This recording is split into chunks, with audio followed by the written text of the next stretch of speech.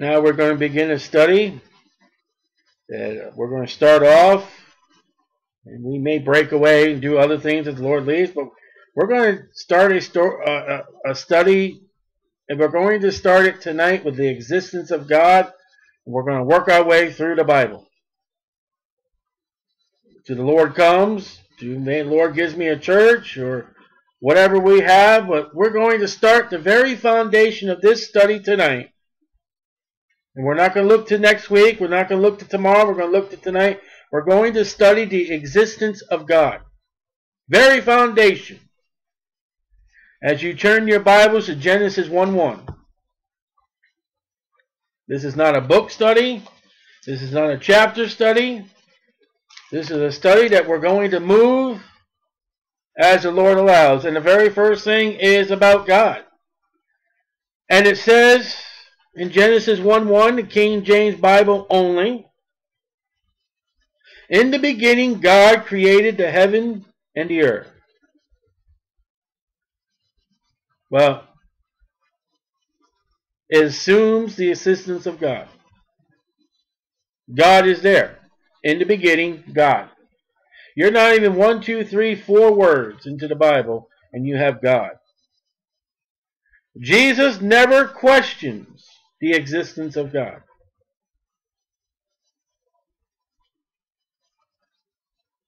No, not one writer in the 66 books that are in our Bible ever tries to prove God's existence. It is a matter of fact that God exists. And when somebody comes up to you and says, well, show me God, you hand them the Bible. Well, I don't believe. There you go.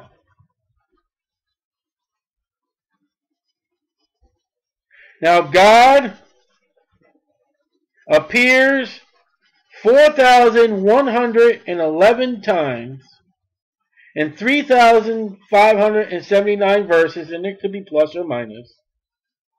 There could be error. But God is God.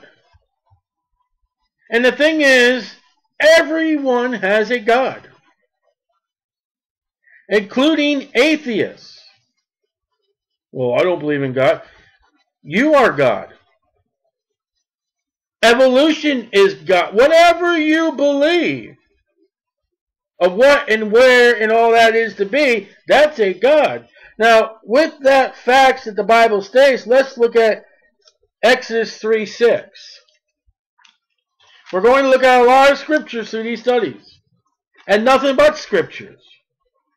It's not about what I have to say. It's not about what some college professor has to say. It's what does God have to say. Oh, and you don't believe the book? Well, I don't expect you to stay tuned very long. I don't think you're going to stay long with these studies. I think in Exodus 3:6, as we're there, I think the one that really loves the Lord and really wants to study, really wants to know and get a fellowship and a sweet relationship with God is going to stay. And if you are an agnostic and you really are searching for the truth, stay with us. And don't back away and don't turn away. Listen to what God has to say about himself. Now we're going to look at a few passages here where God is mentioned 5 times in each verse. And the first place you see this is Exodus 3:6. By the way, if you break it down, the lowest common denominator, you got 3, 3, 3. You can break 6 down to 3 and 3. 3 is the Trinity. 3 plus 6 is 9, the fruits of the spirits. We may even eventually within time get into the Bible. There's a vast we can go with this. And where we're going, We're going to start off with God, and we're going to go to how to live as a Christian. But you can't start off being a Christian if you don't know what God is or who God is. And it says, moreover, he said, I am the God of thy father. This is God talking to Moses. The God of Abraham. The God of Isaac.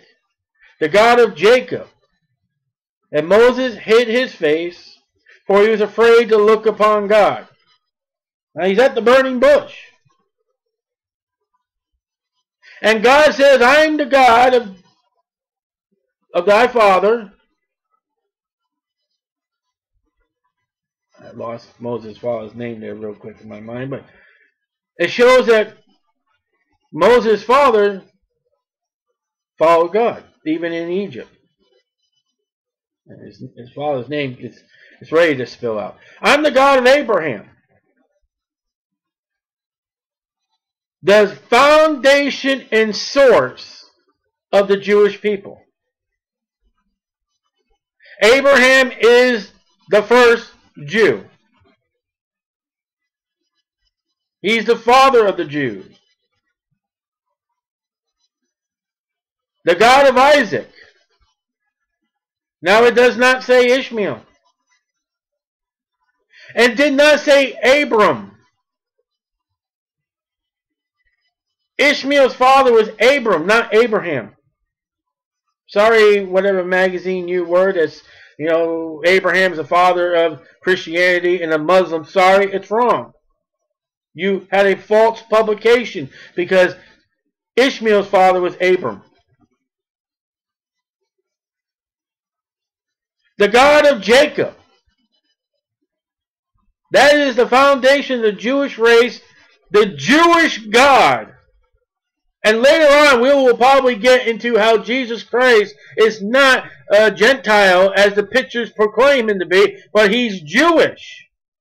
You are in the line of Lord Jesus Christ, Abraham, Isaac, and Jacob. Anywhere you succeed with another name, you don't have the line of Jesus.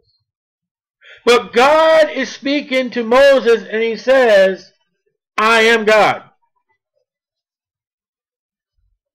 And God did not sit Moses down and say, well, let me explain to you how no, it never does.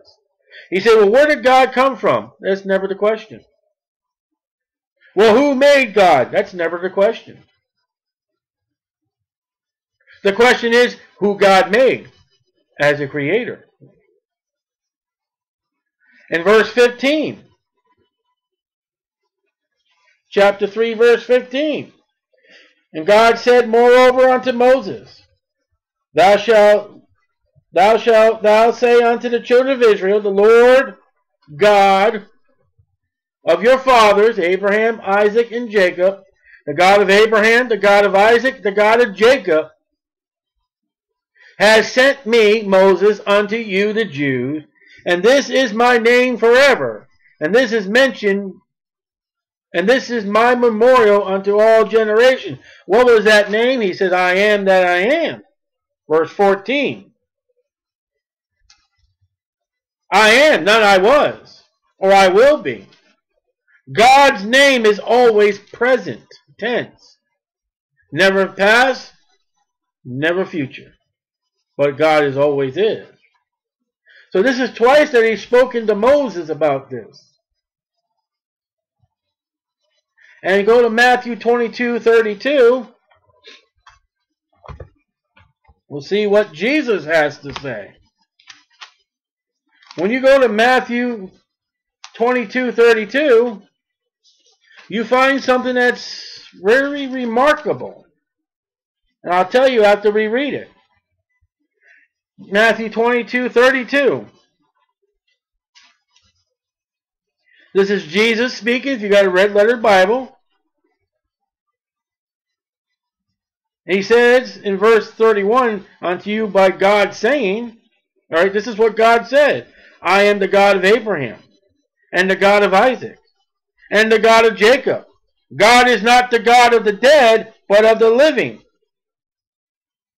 And this was quoted back in Exodus 3, 6 and 15.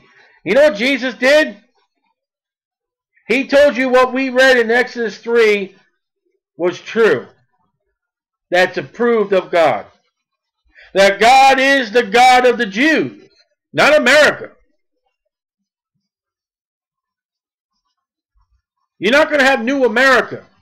You're going to have new Jerusalem. And God is not the God of the dead, but of the living. In all true actuality, no one ever dies. All are eternal. Either you're going to go to heaven or you're going to go to hell. So the Bible granted that God exists. There's never a question. Only those who want to live outside the Bible. And when you do have somebody come up to you and, oh, show me God, and if you tell them that the Bible just takes it for granted and show them some of the passages, if they don't want to hear it, they don't want to know about God, they just want an excuse. They want to fight because the challengers you have to this, atheists will challenge God. And we'll talk about them much. Skeptics. Read Proverbs chapter 1 about mockers. Agnostics. And hecklers. Well, read that. Proverbs chapter 1 tells you about those group of people. Atheists, they don't believe in anything. You make a bet? I'll tell you right now, an atheist believes in something. No, I don't. You got an automobile? You believe when you put that key in the slot and turn it, you believe your car is going to start. You got just as much faith as I do. But your God is Ford, Lincoln, or Mercury, or General Motors.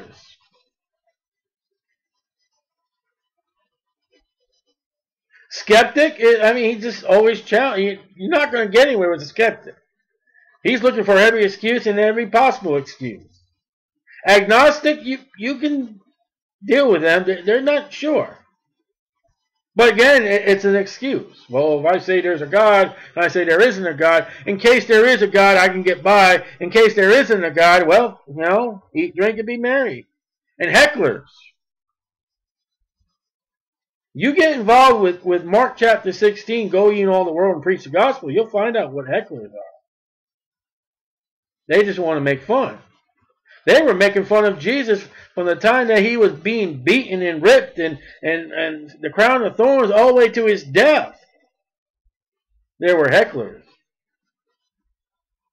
So, prove to me.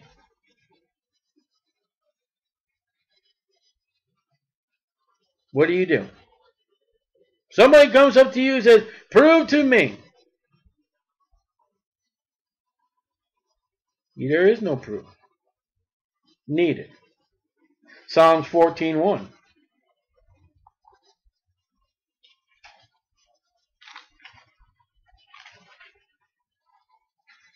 Well, if you're dealing with a true, sincere person, he's not going to get on God's case right away. He's going to listen to you. But prove to me, Psalm 14 verse 1, the fool has said in his heart, there is no God. That's an atheist in the Bible. Don't call me a fool. I didn't call you a fool. God did. Well, I don't believe in him. Oh. And God's going to be upset because you don't believe in him. I can probably sit down right now and write down 25 names of people I do know who know God. Are you going to call 25 people a liar? And believe me, I've told my personal testimony and had people call me a liar. They are corrupt. An atheist is corrupt. He does not want to know the truth. They have done abominable works. There's your problem right there. They know. They don't want to be convicted. There is none that doeth good, no, not one. So see how God has lumped them right in there? All have sinned, come to short of the glory of God. There is none that doeth right. There's no proving needed. Because already in his heart, he knows, he believes there is no God. Can you get anywhere with an atheist? No. The first thing you need to realize is it is heart and not head trouble. He's not thinking. His emotions, Jeremiah 17:9, the heart is deceitful above all things. He believes the source of belief in his life is the heart.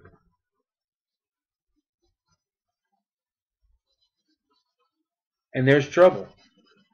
Because all motive from the Bible comes from the heart. Now, why is he like that? Colossians 2:14.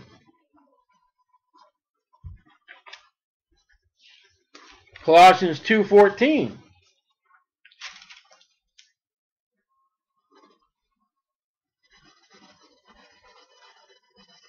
And this may not be the right. This may be a boo-boo. What I get from that. I'm in Colossians. I'm in 2:14. And that's not it. Now, let me check somewhere else real quick. What I get for not checking out my... Try one.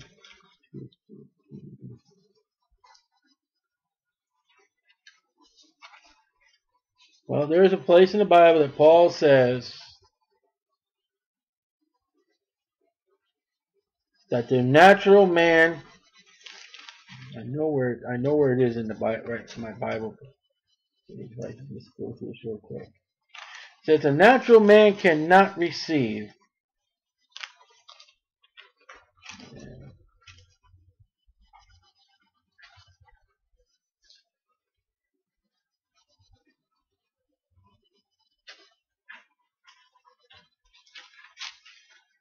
I'm not going to spend all night. This is the first boo-boo. It happens. I'm a sinner.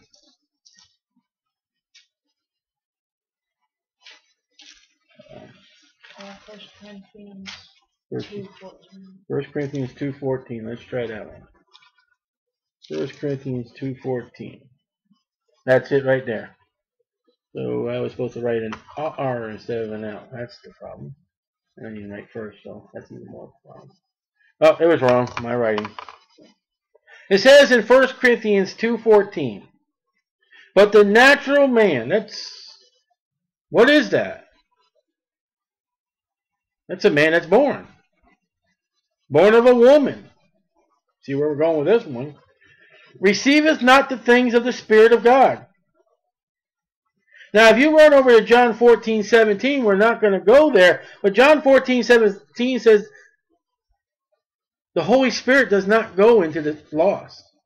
You cannot receive, the world cannot receive the Holy Spirit.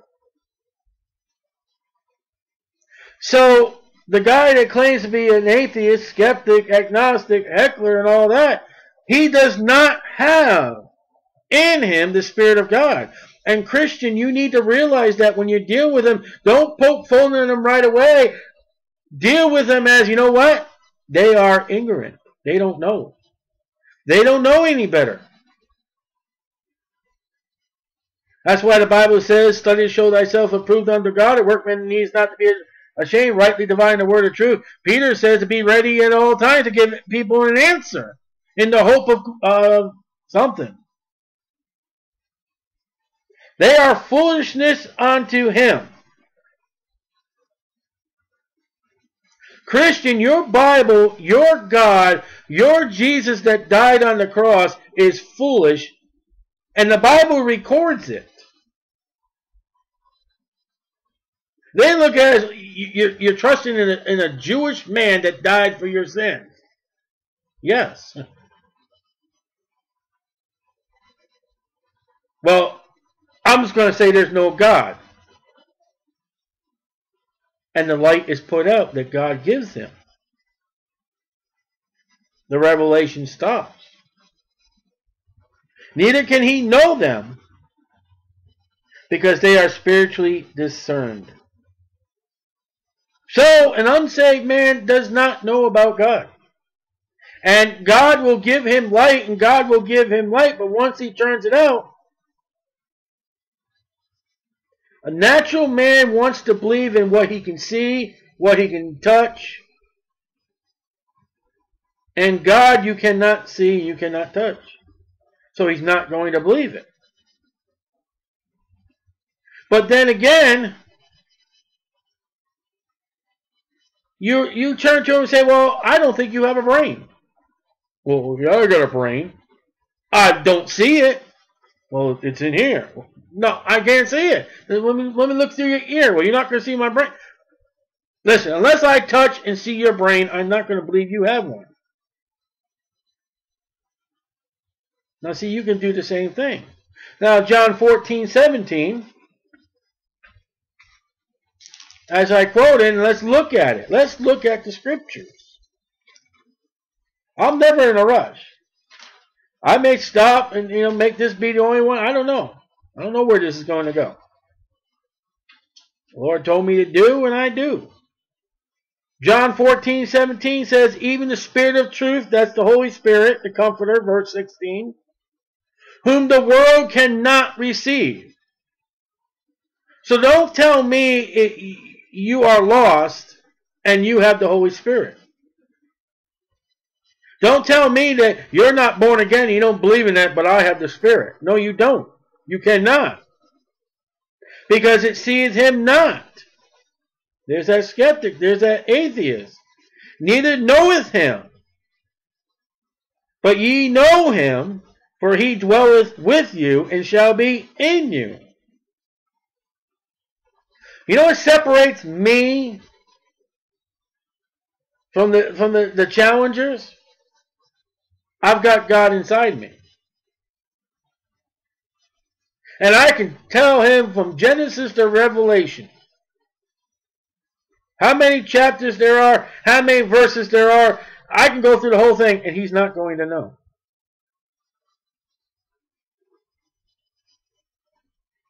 And his conduct, his reaction to God, the existence is, and what God will give him. Is there a God or isn't there a God? Well, I don't believe. It stopped.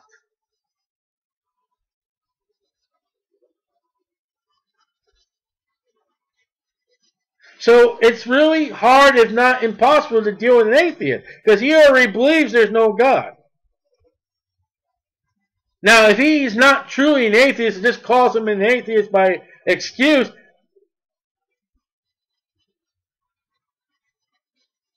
you can work with them.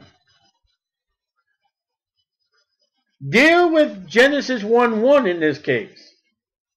In the beginning, God. If you can't get past that, you're not going to go to John. You're not going to go the Romans road. You're not going to go and show him John 3:16. You're not going to show him John 3:3. Because if he can't get past in the beginning God, listen, you can't go, my public school won't let my child bring the Bible in the school. Why?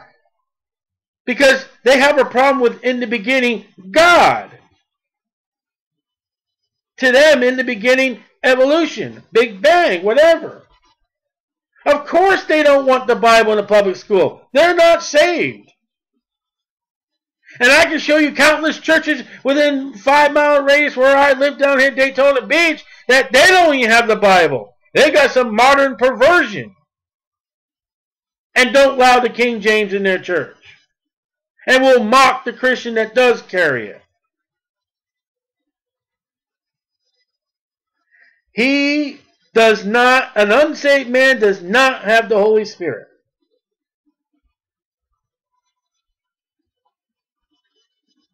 Now we're going to start off with nature, history, and universe. They admit a supreme intelligence. But if you're dealing with somebody, when you show them or try to show them, they're right there, I can't see it. Where is it? What are you going to do?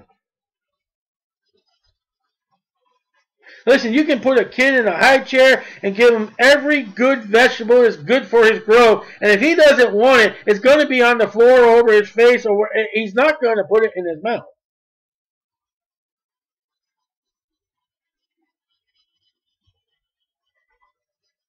But put the candy and the sweets and all that, and he'll devour that down. Well, do you know sugar and sweets and all that will kill you?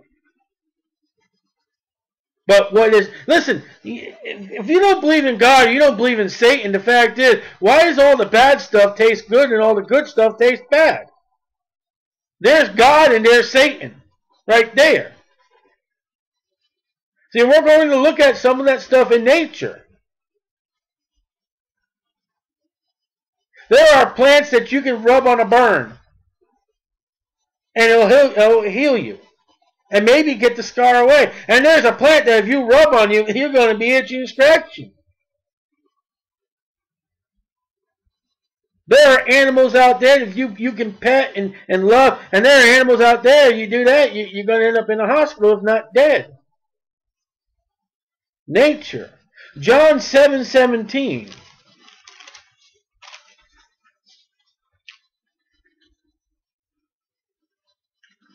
John 7:17.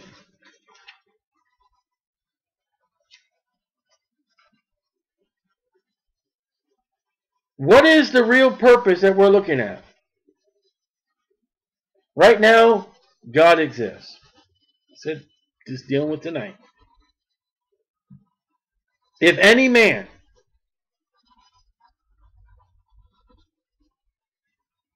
who's that? Any man. Isn't that simple? Will do his will. Whose will? God's will. That's God's will. Oh, I wish I knew what God's will is in my life. Well, there's one. He, who? The any man, shall know of the doctrine. Every man, every woman that is born by the will of God is able to know the doctrine, the teaching. You are born, according to John 7:17, to know the doctrine of God. Any man, excluding no one. So if you die and go to hell and stand at the great white throne judgment, this verse will come at you and say, you had in you to know the doctrine, the will of me, God speaking. Can I tell you, I grew up as a Roman Catholic. I can remember in Denison Avenue, New London, Connecticut, 5 or 6 years old, I knew that there was a God, and I would sacrifice worms to him. Cut them in half, me and Jamie. Where did that come from?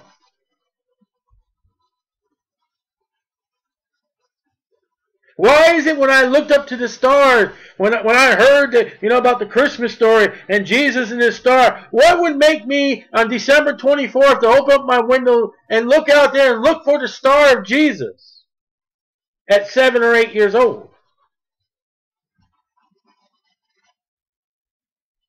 And that question is going to be answered.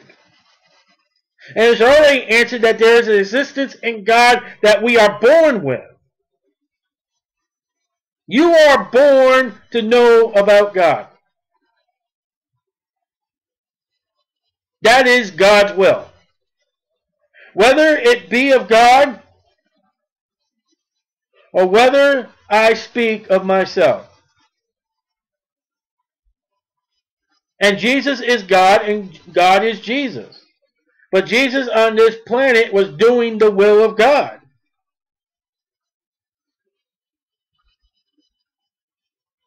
It's obedience to God. Well, I don't believe in God.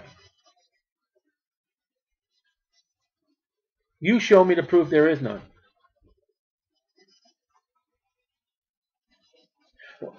I can't do that. You show me the proof of God right here in the Bible. Well, that's a man's book.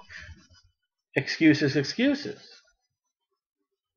But I've got an excuse that you don't know what we've seen. See, this Word of God, you can burn it. You can destroy it. But I got the Holy Spirit right here in me. I can say honestly, and you can doubt me whatever you want. I can say honestly, right now, I know if I were to take my last breath where I will be. Matter of fact, I can tell you right now, I would love to die right now. I would love for the event called the rapture to happen right now, because I know where I will be. I know. You know why you don't know, or you can't say after your death or the rapture happened? Because you don't believe in God. And I'm talking to the unsaved person. And I can't call you stupid.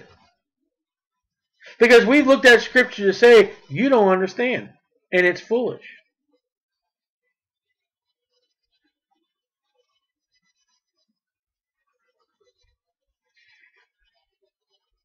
Obedience to God, John 7:17, and atheists and skeptics and agnostics and hecklers do not want to obey God.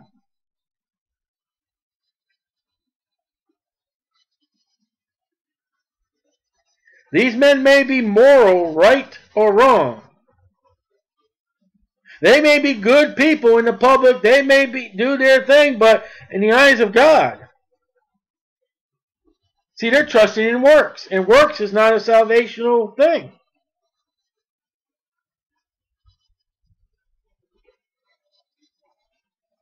It's all based upon faith. God is God, and He is who He is. And millions, if not billions of people throughout time would tell you the same thing. Who are saved and who have the Holy Spirit. Who have a testimony of being born again and living for God and doing right. Don't look at the Christians who do wrong and worldly and all that. They're failures. They're a poor testimony.